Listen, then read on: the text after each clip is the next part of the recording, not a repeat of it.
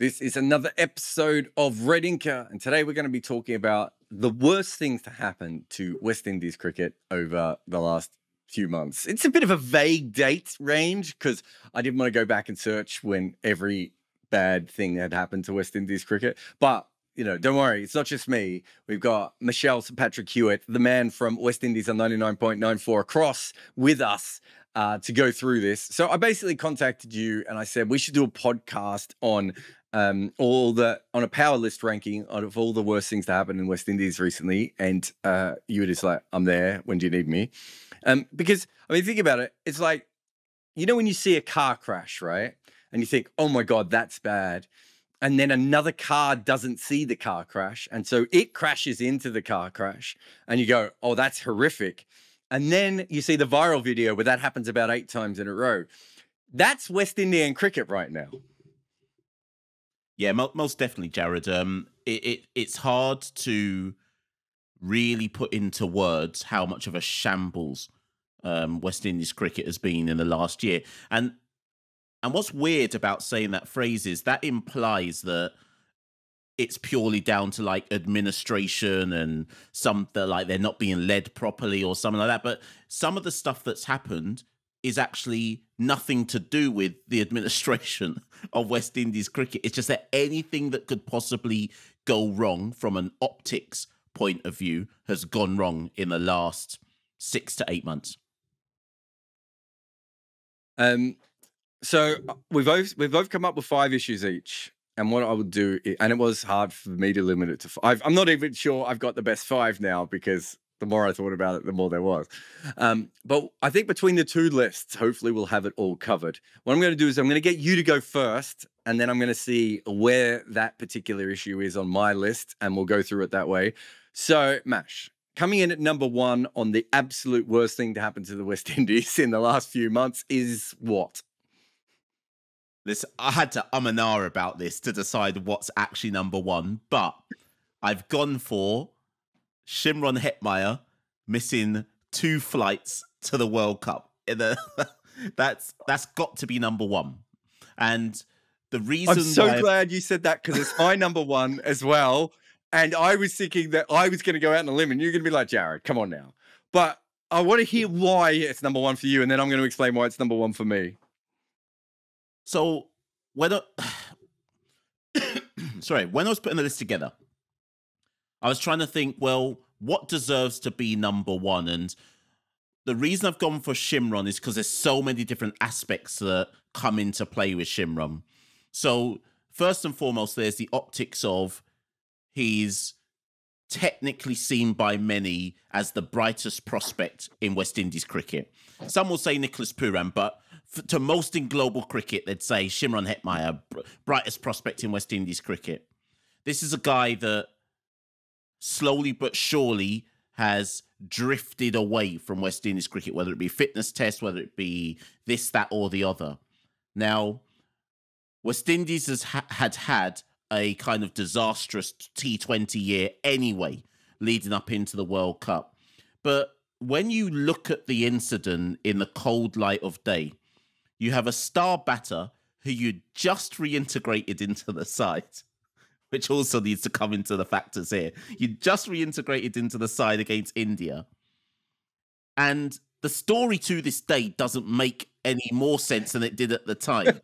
He indicates that he can't catch the flight and asks Cricket West Indies to reschedule the flight so he can make that flight to go to Australia. And then on the day of the flight, indicates that he cannot get that flight either. And here's how I put it in context, Jarrod. I cannot think of any other cricket nation, full member or otherwise, where one of their star players, globally recognized star players, would pull a stunt like this. And because I can't identify any other nation where this would happen, that's why it's got to be number 1.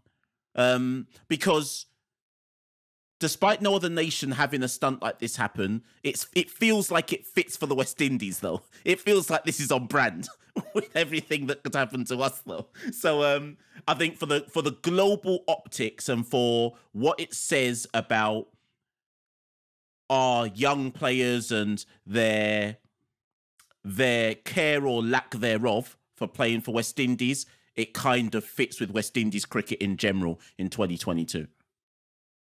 I would agree with everything you've said. I think there's one thing you've missed, which is when this happened before, it generally happened because the previous board were at war with the players, right?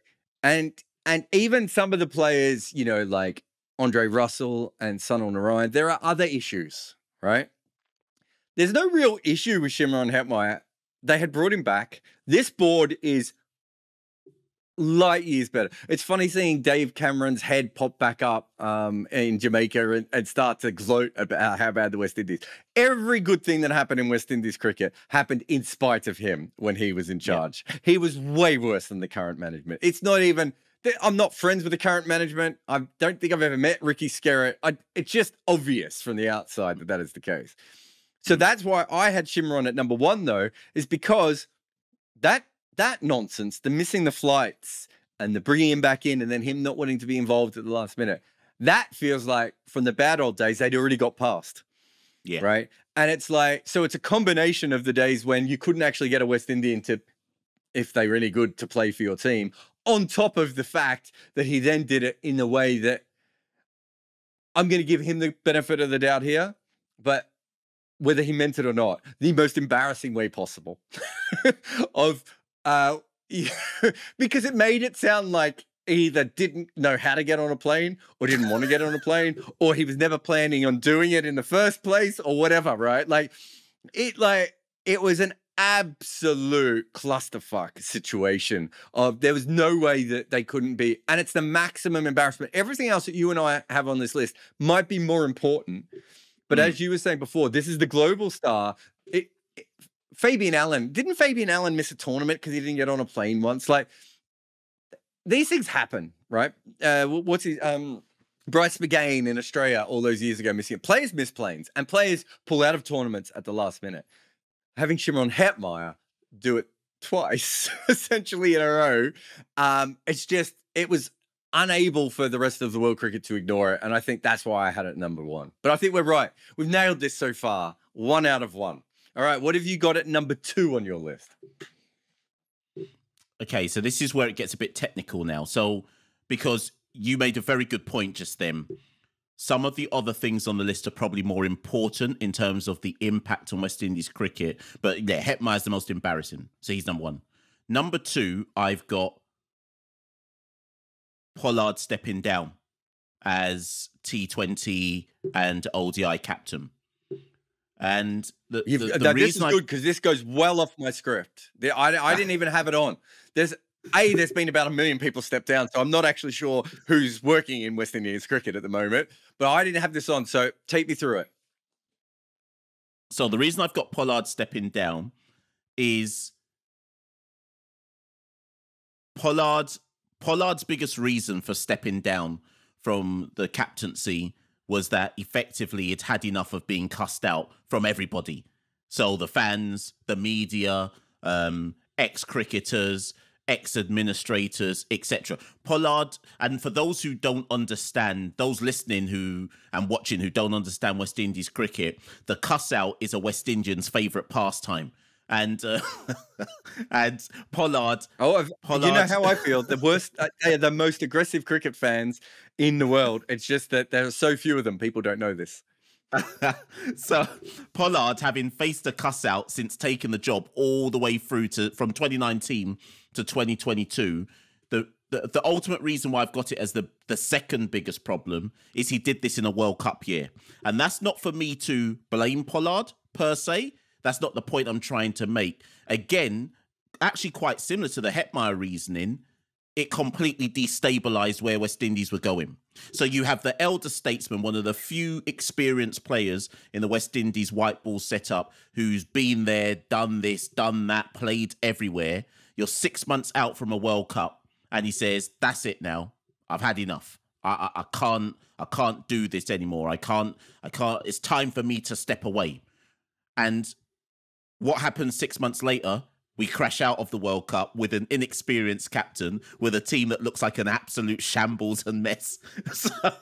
So I think looking at where West Indies white ball setup is now, going into 2023, you can go back 6 months and say, you know what, Pollard?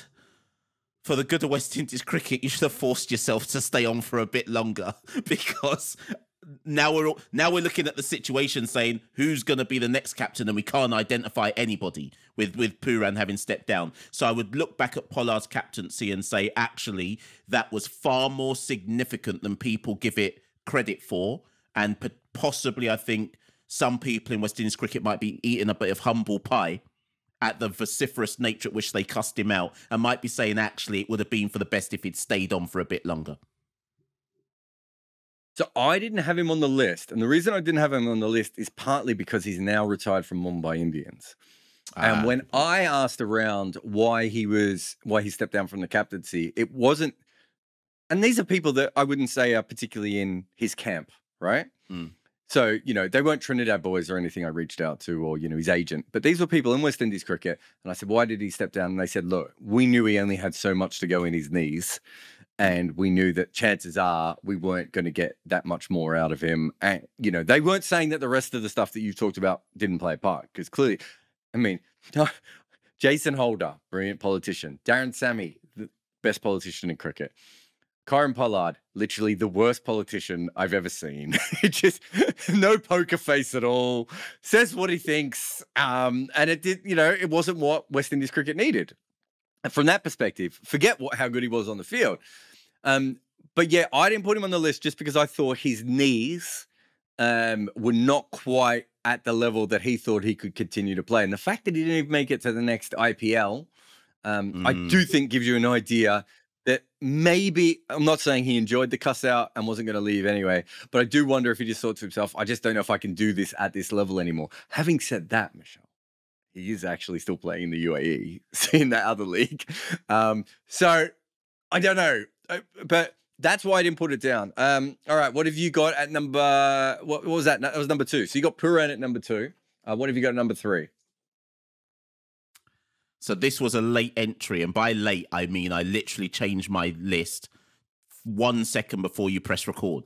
So no, number 3 is John Campbell's drug ban. That wasn't originally in my top 5. Where to put this? Yes, so it wasn't in mine. And I've suddenly now decided it's got to come number 3. Now, the reason I've put it number 3 is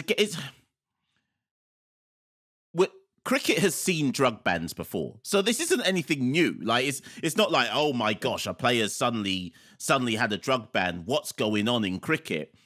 But a 4-year drug ban. now that's something else. Also, I don't know how many people know about the history of drugs in cricket, but before 2017, their blood wasn't tested. So the only thing was tested was their urine, and I think their hair or whatever that other one is, right? So we went out of our way in cricket not to test players. It happened to be the era where a lot of players got really big and strong. I don't know, maybe that's a coincidence. But yeah, the 4-year, that's not, I accidentally took the wrong cold and flu medicine, is it? No, it's not. And even now, as we're recording, there's still a lot of grey area about what exactly has gone on here. Many people in Jamaica believe that John Campbell is being made a kind of scapegoat, and that there's wider politics going on, and it's all about Jadco having to prove that they're a stringent drugs testing organisation. But it's weird because some would rightly say, Mash, how can you have John Campbell in your top 5? He's not that important of a player. So, but it's not about, I'm not really looking at the player here. I'm more just looking at the scandal.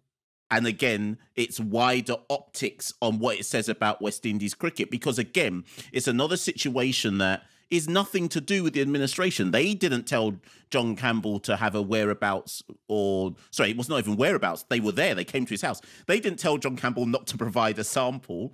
But from an optics point of view to the wider cricketing world, you would look at West Indies cricket and say that organisation is an absolute mess. So it's about how these different factors combine together to just make an administration that's actually probably trying their best, really and truly, to improve the fortunes of West Indies cricket. But it's almost like West Indies cricket, whether that means the players, whether that means other kinds of stakeholders, we can't help ourselves. We've got to have a scandal. We've got to have some kind of scandal which makes us look like an absolute mess on and off the pitch. So that's why I think I've thrown it in there, because of how it's made the product look to the wider cricket fan base.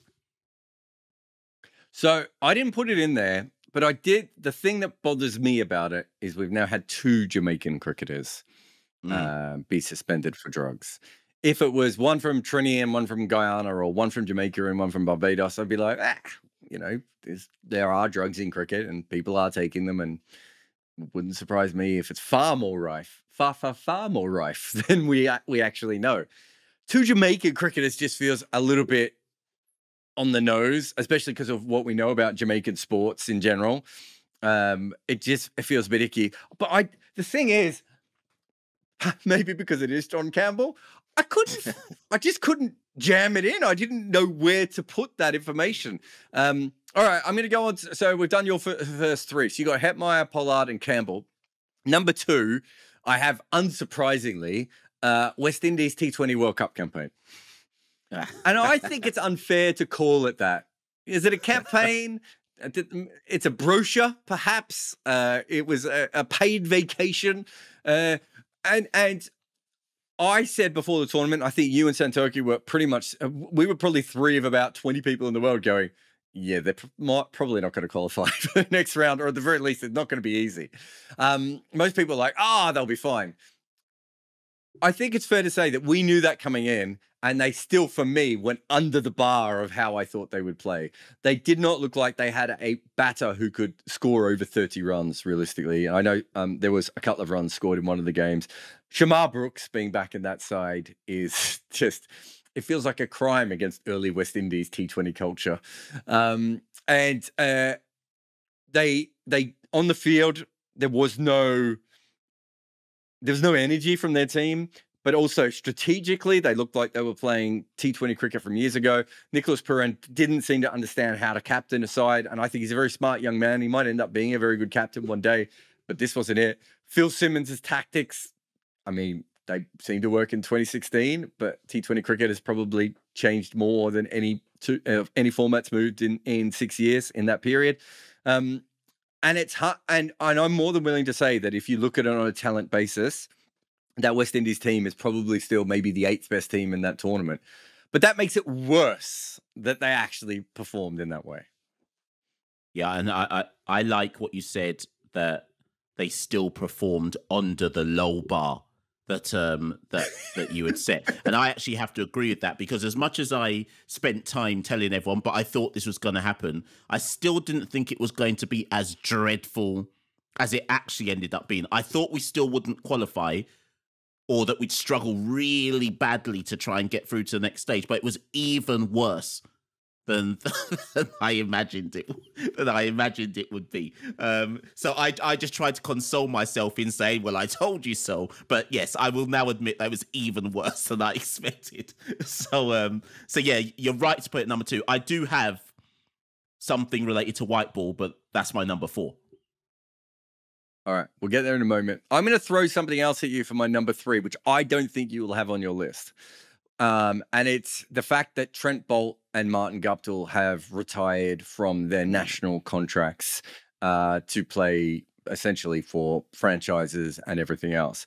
And the reason it's there is that it's been thrown around. In fact, Rahul Dravid did it the other day, which didn't really make any sense what he said. But he said, we can't let Indian players play in other leagues because they'll end up being like the West Indies cricketers. And it's like, well, the West Indies cricketers do it because they don't get paid by their board very well. Whereas Indian cricket could quadruple any payment that any other board would ever give their players if they wanted to. And they could solve that problem in a click of a fingers.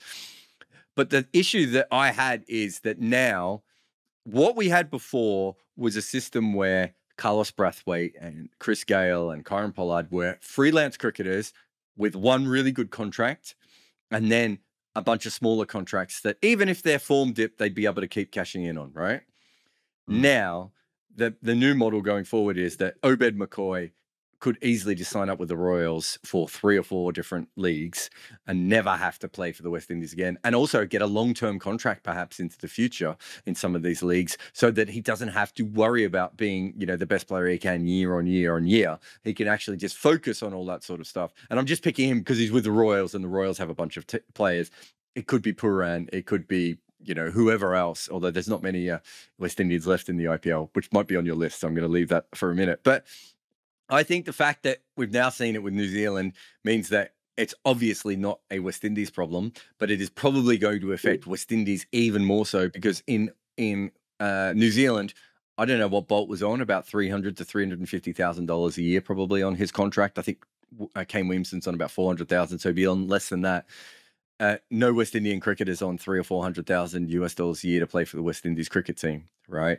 And so it just means that now there are opportunities for players to not just go freelance, but to actually be long-term contracted to multiple franchises in the world, which makes the West Indies Cricket Board even less important than it has been before. That's a really good answer, and it's something that I didn't consider, but then as you started explaining it, I've got a perfect example to use to echo the point you've made. So in the just completed CPL, we had Ramon Simmons, who had a really good domestic season with Barbados Pride, the 4-day team. He then went to play for the Barbados Royals in CPL. And then after CPL, are they called Pearl Royals, the South African one? They've picked him up now for that South African competition. Now, Ramon Simmons is 21 years old, is yet to play for the West Indies, but already is going... it's already probably made just as much as any West Indian player has made by going from CPL straight across now to the South African competition next year. All this without playing a significant amount of cricket. Now, I hope at some point in the future, Ramon Simmons may well get called up to a West Indies A side and then a future West Indies team. But it's also plausible that if he then went and had a good tournament in South Africa, why would the next Royals franchise not then just take him to the next competition, and so on and so forth? So I guess I'm saying this more for the people listening. This is a plausible argument that we could see the next stage of asset stripping, but this time before players even play for the West Indies. Yeah, I don't know why I'm laughing. The other thing is because it's gallows humor. I think one of the reasons we haven't seen as many freelance cricketers is Chris Gayle was actually a story that scared a lot of players off doing it. Chris Gayle had a form dump, right? Where he just basically he wasn't taking his cricket as seriously as he should have been in his late 30s. And Jamaica got rid of him, as you will remember. He lost his gig in the IPL. And a lot of players around the world saw that and they went, well, I'm not Chris Gayle, so I can't do that. The other reason is for insurance purposes. If you get injured, if you don't have a contract with anyone, your rehab has to be paid for you. And, you know, if you're not if you're anywhere in the world and you're paying for private health insurance, it costs a lot of money. And you can imagine with a professional athlete, how much they need to spend on all that sort of stuff. If you're in a situation where you're contracted to the Royals for 3 different teams, say, right? And if that's the case and you have contracts with all of them coming up, you probably would also be able to negotiate some sort of health benefits where they would be helping you out with local physios and doctors and whatever else you would need, scans and all those other sorts of things. And if you're on a long-term contract, you then, of course, could pay for it yourself, right? Because you don't have to worry about getting a bunch of money and then missing out. So it's a changing of the structure of it. And I think we know every time in professional cricket, when something has changed the structure of it, the West Indies are like, the West Indies are basically like the porn industry. When it comes to any major changes in technology, porn is always there first.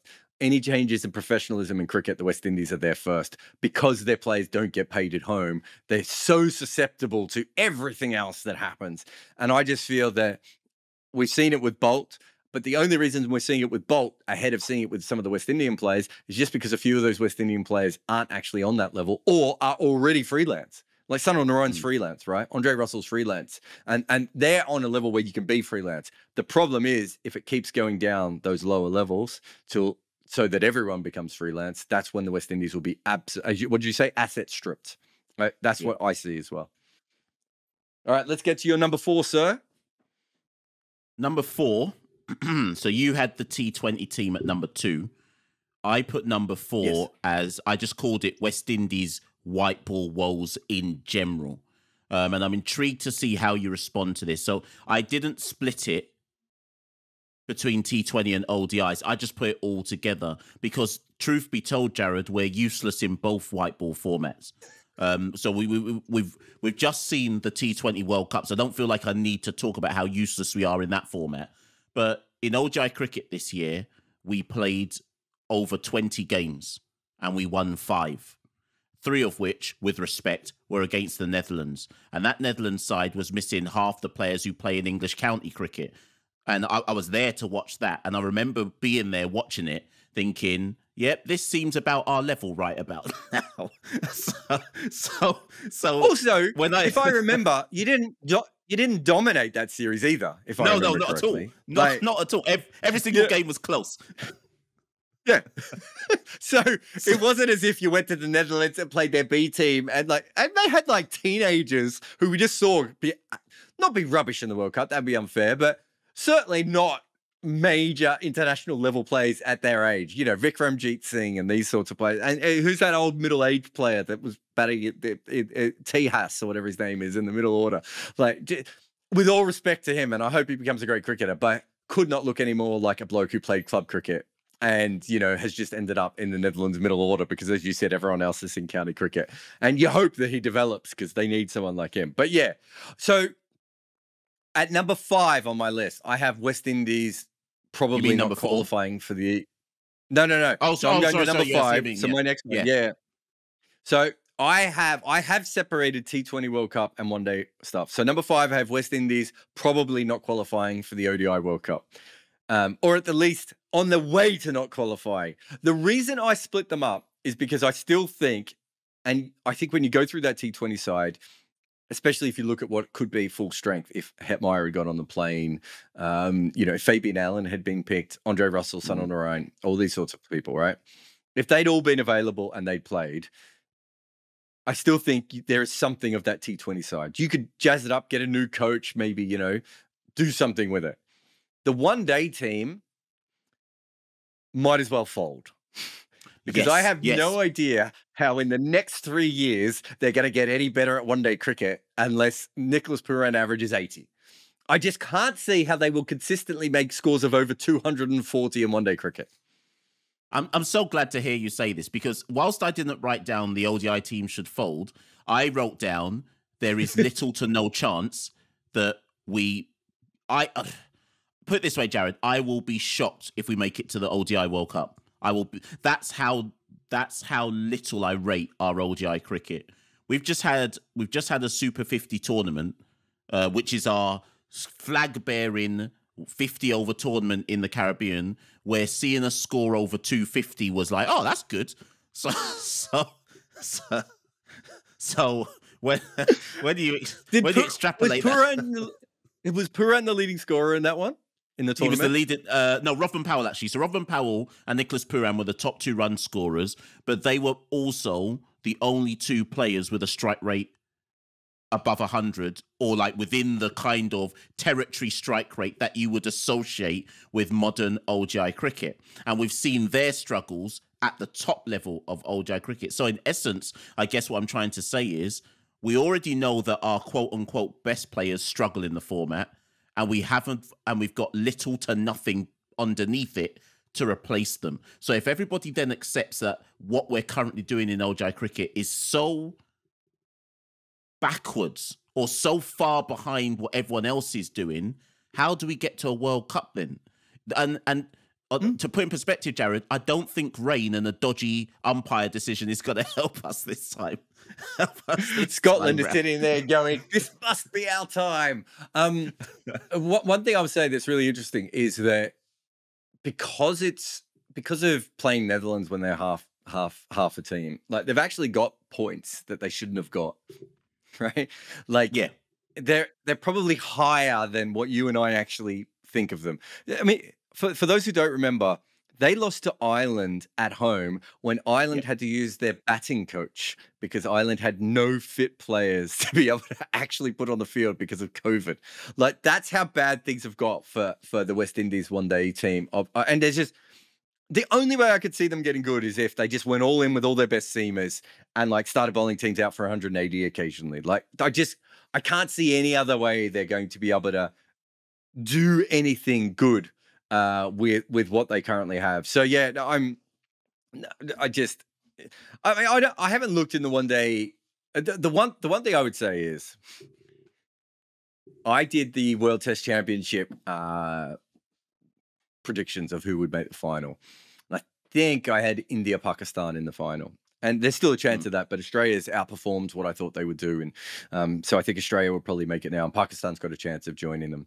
But I don't know if you've seen, but Sri Lanka actually have a chance of making that final as well. And it's an outside chance. And Sri Lanka had such a good draw available to them. And I was thinking afterwards, what kind of a draw would the West Indies ODI team had needed to actually even qualify for the World Cup, let alone like make it into the top 2 best teams? And it's impossible. They would have to. Yeah. There is no ODI team that the West Indies could play over and over again that would make them end up in the top 2 teams. Yeah, that's facts. That's just facts. I'm just glad that someone else outside of like West Indies cricket or outside the Caribbean is saying it, so that when Santoki and I say it, people don't think it's just doom and gloom. Like we're rubbish. We're actually rubbish. It's bad. I remember talking to Andy Balbirnie about it, and when Ireland beat them, and he was saying, "Yeah, no, we think we're a better team than the West Indies in one-day cricket." And he wasn't gloating, right? It wasn't like he was like, he wasn't cussing them, but he was saying it so matter-of-factly that it was just like he was just agreeing with my premise. Do you know what I mean? No, that makes sense. Yeah, we're a better one-day team than them. He didn't have to think. He didn't, that's the thing that well, not they're a test nation now, but smaller nations do sometimes where they couch it so they don't get attacked. Like the next time there was no couching it. He was like, yeah, no, I think that's true. Okay, number 5 on your list. I think I should change my number 5, but I am going to just go with what I wrote down. So I should change 5 because of what we just said about white ball cricket, but I've got Phil Simmons going as number 5, which is a weird one. It's a controversial one because to all intents and purposes, most people would say good. That's a good thing. But I guess I'm trying to separate things here. In the same way how you just said you separated T20 and ODI, I'm separating tests and white ball cricket. And our white ball woes, which are all valid, and someone's got to be held accountable, and Phil's being held accountable, and Pooran's fallen on his sword, Pollard fell on his sword, this, that, and the other. But actually, when you look at West Indies' test record under Phil Simmons, I don't know how to really... I don't really know what criteria to use, but at the end of the day, Jarrod, we beat England in the Caribbean. And yes, everyone's going to try and say, yeah, but that was England before Bazball and this, that, and the other. We still beat England in the Caribbean. England are still fundamentally a better test cricket nation than we are, and we beat them in the Caribbean. We drew with Pakistan in the Caribbean. We drew with Sri Lanka in the Caribbean. We beat Bangladesh in the Caribbean. Now, of course, some people are going to say, yeah, but you lost to Sri Lanka away. Well, the best West Indies sides lost to Sri Lanka away. So that's nothing new. So I guess the reason I've put Simmons going is because such is our desire in the Caribbean to put the blame of everything at one person's door that we can sometimes make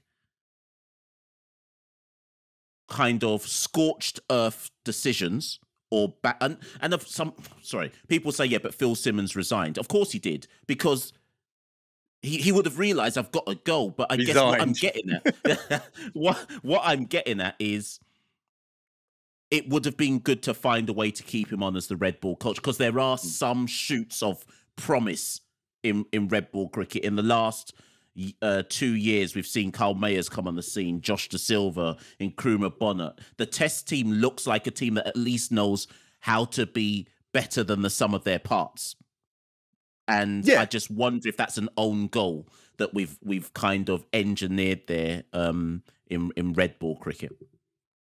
Yeah, I mean, that's the best team, and you've lost the guy who built that structure, right? Yeah. So from that perspective, it doesn't make a lot of sense. I didn't have Simmons on the list just because I just felt like he was finished. That I don't know how long you can be a West Indian and do that job. Yeah. Because I just think after a certain, every island you go to, you know, there's even your home island, you're probably going to be under pressure.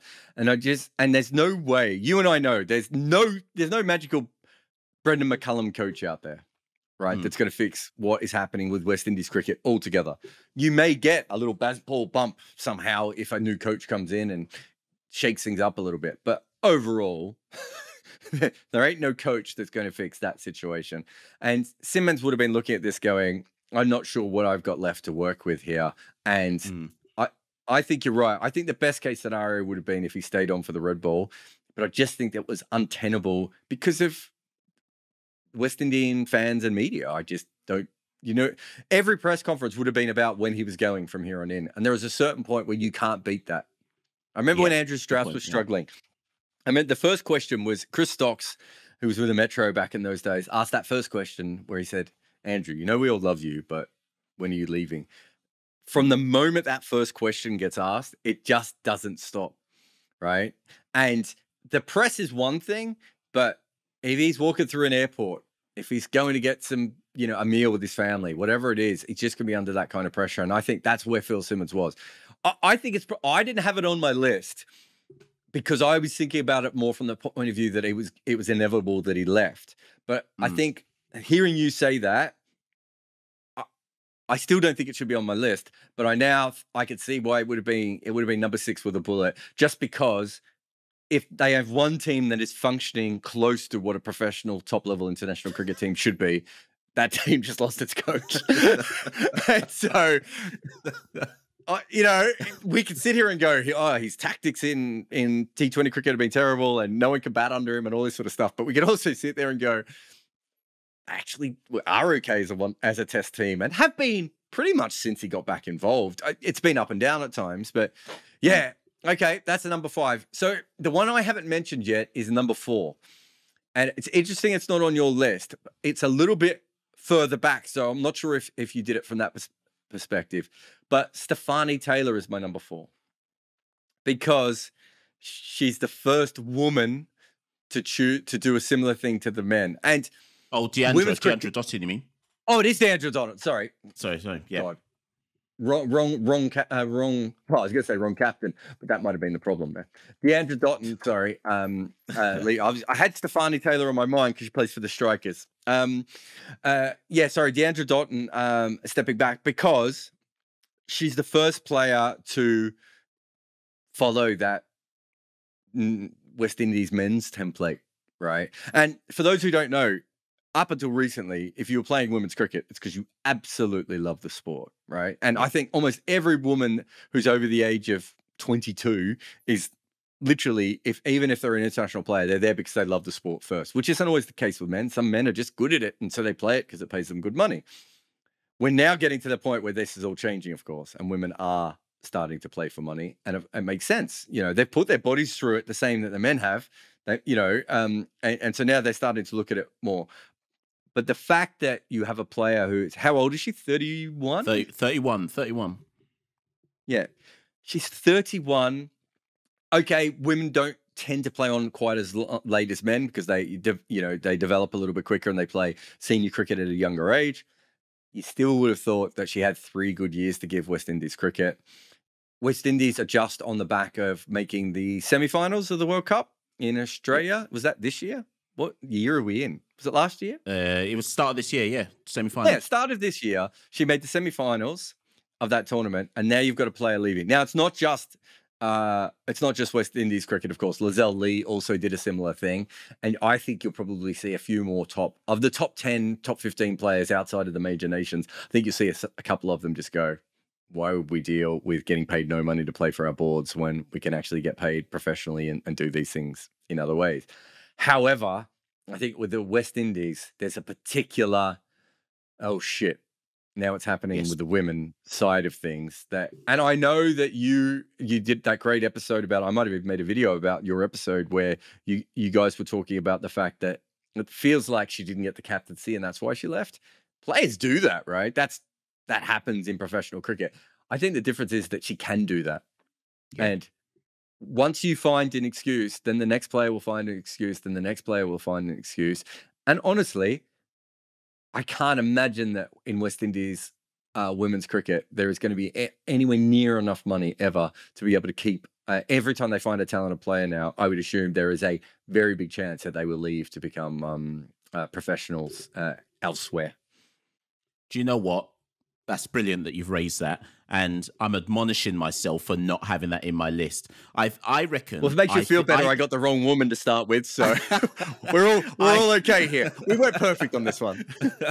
I think I've missed that one out because so much has happened in the last 6 months. I think I just forgot that had even happened. So that's another thing to add to the list. But what I would just say off the back of what you said about Deandra, and it's the same, as you say, it's the same thing repeating itself now with the women's game for the West Indies as with the men's. But the story's also the same in so much as we have overachieved. We massively overachieved to get to the semi-finals this year, right?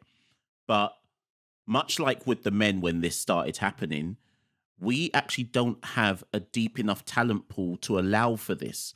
So I'm not saying that England and Australia and India, let's just pick those three, maybe in South Africa as well, could lose one of their top players and it wouldn't make a significant difference, but they could get by. We lose one of our top players and we have no one who even comes like a 10th close to what that top player. So God forbid Stefani Taylor is the next player to do it, because then that literally just leaves Hayley Matthews as the one sole West Indian women's player who another team would wish was in their side, if you see what I mean. And I guess the reason why I make this point is because surely now the next generation of West Indian women's players, they would have seen that Deandra Dottin, she just won WBL in Australia. I think she was player of the match in that particular final, was she not? Is the precedent now set for the next set of players to look at and go, well, Deandra was able to make more money leaving West Indies. So I just worry for the kind of... That's not Deandra's fault, by the way. So I don't want anyone coming away from this going, oh, you're trying to say that she's a mercenary. No, not at all. She's just doing what she can do. But I just wonder... Yeah, you got to do what you can do. You got to earn your money. I just wonder, though, if that now sets the precedent. You both watch the women's CPL, and I'm assuming, like me, you've seen other women's competitions at time. When you were talking about the drop off, it's a big drop off. Yeah, there's cricketers in that women's CPL, and it was 3 teams. Yeah, and there were some women where you're just like, you know, these women aren't in a squad in the WBBL, let alone and I'm not talking about overseas players. I'm saying if they were Australian, like it was a big drop off. And that's my worry, is that there's been a bit of a golden generation, as you said, the three, the sort of 3 main players who, and to be fair, Hayley Matthews probably hasn't lived up to the original promise that we thought. She's probably a bowler who bats a little bit. And because she played that, like Carlos Brathwaite plus innings against Australia, we've almost seen her as a batter, and she can't bat at that level. Or she's still handy with the bat. But yeah, those are the 3 players, and then after that, and that's why I had it on my list. They can't afford to lose them. If you go back to the South African one, I think South Africa are obviously a better team with Lizelle Lee in it, but at the same time, I think they can cover Lizelle Lee. They may not be able to do it if Marizan Cap retires and if Wolfart goes, then they're in the shit as well. But they can cover one or two players. Whereas you look at the West Indies and you just like, they just had probably the best run in a tournament since they made that final against Australia in whenever that was, 2014 or whenever it was. Was it 2016? Yeah. When Elise Perry beat them with a broken leg. So it's bad. So that's why it was on my list. We got, what was your number 5 again? Oh, your number 5 was Phil Simmons. Yeah. All right. So let's wrap up here. Just point out that the chairman of selectors was fired. Fired or quit? Roger Harper. Do we know? Well, same. They're both the same thing in West Indies. Step down. Nicholas Pooran, how long was he captain for? 6 months, if that. And that hasn't made our list. And we don't have that much crossover in our list. So I've got Hetmeyer, West Indies T20 World Cup, the Trent Bolt thing, Deandra Doughton, West Indies at the maybe not qualifying for the next World Cup. You've got Hetmeyer, Pollard, John Campbell, West Indies white ball woes, which I suppose is covered by me, and Phil Simmons. And we couldn't fit in the fact that Nicholas Pooran didn't last a year as captain. And not only that, here's the thing I would have said. If I would have slipped it in, and I couldn't even get it above 7. I reckon I had John Campbell ahead of it as well, right? I couldn't even get it that high. But if I'd have slipped it in, I would have had to have been really honest and be like, the over or under on him making it to a year of captain of that team was like, it's 9 months was about the 9 months. If I was laying odds, would have been about the moment I would have thought would have been the most likely length of that. I would have thought maybe they fuck up in the T20 World Cup. He goes out, they lose a couple of games, and he's just like, anyway, thanks for the opportunity. It's been fun. I'll see you guys around. If you're ever in India, call me. Instead, it went even worse than we thought. And because of that, he's walked out. But what would have had to have happened for Nicholas Pooran to make it a year in that job? They would have had to make the next round of that T20 World Cup, and then they would have had to have won 2 games. Almost physically impossible. Yeah. Which it would, and so now that's why now I feel more vindicated in having Pollard quitting as my number 2 because of the it's not Pollard's fault. I'm not saying that, but if what you're saying, I thought as well. I didn't think Pooran would last that long in the job, so Pooran should never have been given the job then. Like he should never have had the chance to take the role so soon. And that for me goes back to Pollard quitting. But the thing is, and I listened to you and Santoki talking about this the other day, you've got Rodman Powell's probably going to get the job, right? Yeah. Over and under 10 months? Do you know what I mean? Yeah, if he lasts a year, something remarkable has happened. Because I think he wants to be West Indies captain. I think that more so than Pooran, he sees himself as a leader. I think he's got more of that personality. But I also think that they're going to get smacked in the face in a lot of cricket. And if he ends up being captain of the one-day team and they don't qualify for the World Cup, are you like? Listen, he could get the job next month and be gone by March when we gone by June when we don't get to the World Cup. Yeah. I mean, I'm not putting it out of the realms of possibility that he's the last West Indian ODI captain based on our conversation today. We're just like, we're not going to split up as a team. We're not going to go back and be individual teams. We're just going to keep T20 and hope that works again. And Test cricket, is Phil available? Can Phil come back? Listen, we laugh, but these are some of the serious issues. So we shall see, though. All right. I've got one last question for you. So you did that great series on the podcast about the 3. If West Indies cricket was split up, which I think we both agree won't happen because it kind of can't. Even if you're pro it, which I'm not, I'm just not sure how it could happen. Which format of cricket is a West Indian island or Guyana going to be the highest ranked? Right. So let's say Barbados is the best Test team, right? Yeah. And they're not going to have Test status, of course, but let's say they are the best Test team. where would you rank them? Are they're probably below Ireland and Afghanistan, so they're just outside of the test playing nations. Are they better than the Netherlands and Scotland? And I'm assuming we're saying Barbados. Yeah. I would say so in Test cricket. Yeah, Barbados would be. I think we would give Ireland a good game. Barbados would give Ireland a good game in Test cricket. So then you're saying they're about at best they could be the 11th or 12th best team. Yeah, I think they'd beat Bangladesh actually in the Caribbean. But yeah, I don't know if I think that's saying much. I think they'd beat Bangladesh.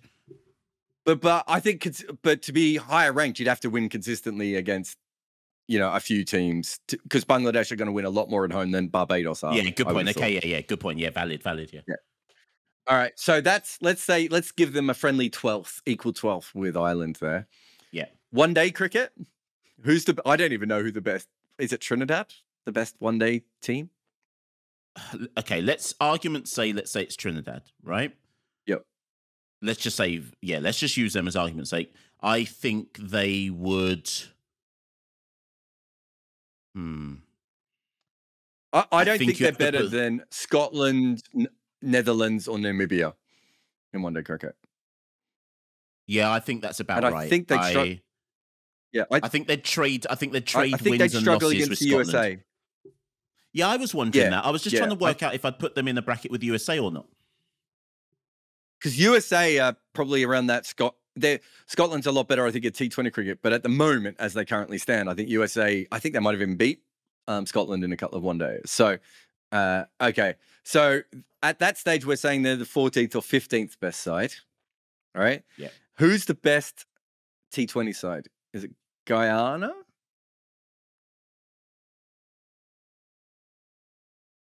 Okay. I mean, because of CPL's structure allowing overseas players, it's hard to tell. But let's just say any one side, right? It probably would be a Guyana or a Trinidad. And again, in terms of T20 cricket, I do think they'd be better than the United States. So let's put them above that level. Would they? So West Indies just got knocked out by Zimbabwe, Ireland, and Scotland, right? So by default, you'd have to say they're just under that level, just by default. Whatever that is, whether that's Nepal or something. Yeah, it's Oman, UAE level. Yeah, that's where the best T20 side. I hope nobody in the Caribbean listens to this, because they will consider what I just said sacrilege. But I think that's where I think the best T20 side would be just underneath the 8 that got to the first round of the World Cup. Yeah, it would be hard to see them at at a level where they're better than Scotland, or that they're better than Zimbabwe or Namibia at this stage, based on the fact that the West Indies don't look particularly that much better than that, and they're pulling from a lot more talent. But I think that just shows, like, for the people who want them to split up, or the people who think they might as well split up, it's kind of West Indies cricket would be almost irrelevant at that point, right? It's not to say stars wouldn't come through, because stars would definitely come through, and I mean, West Indies still produce NBA stars occasionally, as we did that podcast on that. We're not saying that they wouldn't have good players, but it would be irrelevant in the wider discussion of cricket from that point forward, just because you would need an absolute 1950s Barbados level golden generation to ever be back in a situation where they were a legitimate top 8 team from the Caribbean. And even then, I think you'd be pushing it. Yeah, it's also worth pointing out as well that everyone has to remember that once and if the West Indies did split up, that the funding streams then disappear as well. So then you have to ask yourself, can any of those individual islands fund a cohesive, effective, professional cricket side? And actually, the answer is probably no. so that and I think the only thing I would say is that I think the governments would fund their own players' development a little bit more if you're playing for Jamaica or Trinidad or Guyana. But I still don't think that's enough to overcome the benefits that you have. So one of the benefits I think West Indies cricket has always had is that pitches are so different from island to island and from location to location. You actually take a bit of that away if it's just Trinidad playing against Trinidad, right? So it's interesting. I just wanted to throw that out there because I heard you guys. I really like that 3-part series that you guys did, but I've been thinking about it a lot. I just don't. And I think when we're talking about those teams, some of that is best case scenario, right? Yeah. Worst case scenario is there's some. I didn't watch much of the Super 50 this year, but over the last couple of years, I've watched a fair bit of it. You look at some of the guys who bat 5 and 6 domestically in West Indies cricket.